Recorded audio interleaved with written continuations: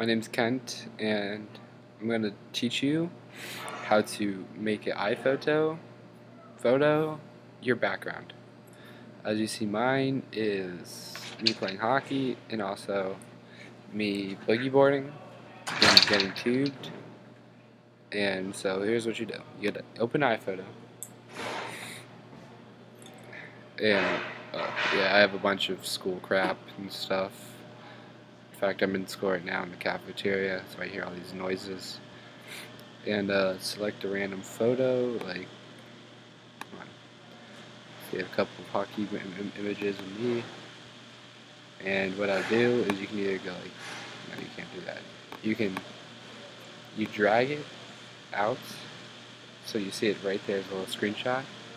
Exit our iPhoto. And I want to do this one. I'll do it to this one to change it. And you go to set or double. Use two fingers and right click to set this to go like this. You see open, duplicate everything. All the way to the bottom you see set desktop picture. Press that and fine.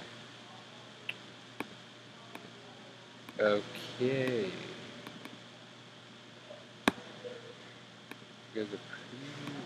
There it is. Took a second.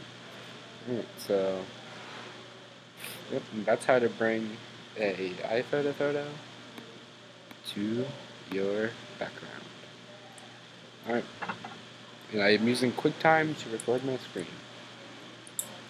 Hopefully you learned something. Have a nice day.